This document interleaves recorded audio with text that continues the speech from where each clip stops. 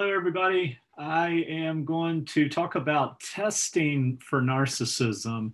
This is just going to be a brief overview, and we will be digging deeper into this. But here's my ultimate thing with narcissism. I really do feel like that to evolve as society, we need to be able to recognize this. We need to be able to get people help who maybe experience this, but also help for people who are victims of this. So that's a part of this, is just bringing more transparency and understanding to the world. And we have tests in the public domain that can measure for narcissism. So again, briefly, I am going to recommend that I've got another brief video about the 5-factor model, sometimes called the Big Five. I like the acronym OCEAN, perhaps being a Pisces, I like the ocean, but you can always remember that the domains being measured here are openness, conscientiousness, extroversion, not defined as Carl Jung would have defined this. So it's really important to pay attention to this. Agreeableness and neuroticism. So those are the 5 domains. Under each one of these are facets that are measuring different aspects of openness and conscientiousness. So my video goes into that, but let's look at it specifically with narcissism, and even more specifically with vulnerable narcissism.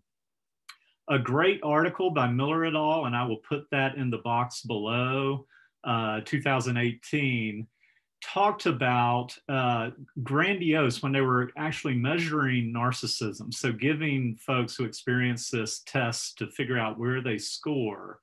Grandiose narcissism using the OCEAN, or the 5-factor model, what they found was that folks were higher in extroversion. And a part of that is excitement seeking. That might be a domain that drives that. Also activity. And again, we're going to dig deeper as we go. But a no is agreeableness, is low in agreeableness, which we're going to see in a minute, the facets that comprise agreeableness. But this is a profile. If I were given this test, I would look for high extroversion, low agreeableness. Clearly, we never use one test to label somebody. That's not what tests are for. They are to provide information if we're using it with a client or a victim to help process and let people make their own decisions. So we never want to use these to label. I've taught test and measurement for a long time, and we don't want to do that. People are complex. Issues are complex.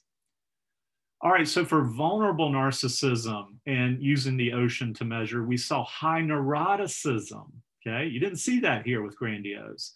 And then low agreeableness. So that matches. Low agreeableness for both of the neuroticisms, but for both of the low agreeableness for both of the narcissisms. Okay. But then you had the high neuroticism, so experiencing anxiety, anger drives this, depression, and so forth. So, and remember when we talk about high-low, we're using the 5-factor model, it's kind of scored and scaled on a normal curve, meaning there will be folks lower in these attributes, people in the middle range, and then people higher. And we could actually talk about, hey, you know, if I was measuring this to screen for people who could be prospective counselors, since I work in a counseling education program, you know, somebody 2 standard deviations above the mean in some of these scales in terms of the profile, that may be problematic. Now, there's also another great article, and I want to share a screen. So let's see if we can do this successfully. I want you to look at this. Okay, so let's come here. And if we are looking, I'm going to really expand this out and all this stuff here. So if we are looking at this, Lindman Whittaker, 2001, used the 5-factor model to create profiles for some of the personality disorders. I just have 4 of them listed right here, but they did it for all of the personality disorders. And we're seeing narcissistic here. And so I'm not going to dive deep in, because I'm going to have to get into the individual questions for each of these to understand what exactly they're measuring. But with the domain of neuroticism, we're seeing high anger and low self-conscious, meaning, again, I'm going to have to dive into that and look at the questions to see how that relates to this narcissism.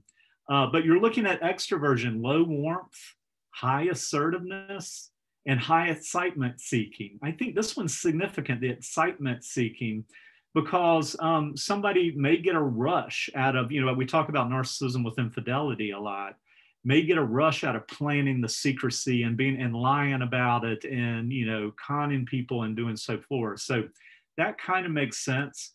Low in feelings, I suspect this is kind of openness and awareness to emotions. But again, I'm going to have to look closely. Higher in actions is going to kind of maybe take action without thought, when something sounds good. Now look at agreeableness. We were talking about this. Look at the facets being measured. They were low in all of this. Now remember, we're just talking narcissism here, not grandiose versus vulnerable. But you're looking low in trust, straightforwardness low, altruism, compliance, modesty. I suspect this is significant. Tender-mindedness clearly are low on all of these categories, okay? Because it could be mid. They're not indicating the mid, or high, but they're all low. And then we move to conscientiousness, and nothing is outside the ordinary. So most of it was in the middle ranges here.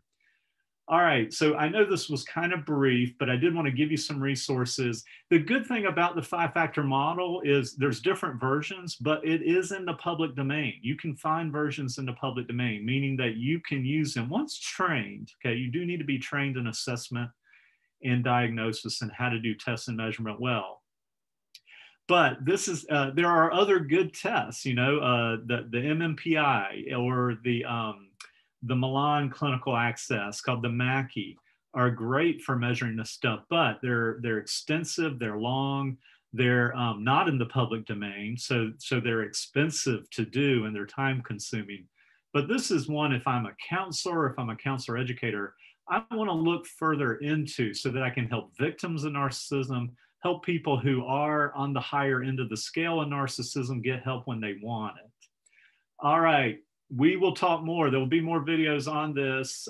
Thank you. And I am going to stop this if we can, and I'll see you next video. Take care.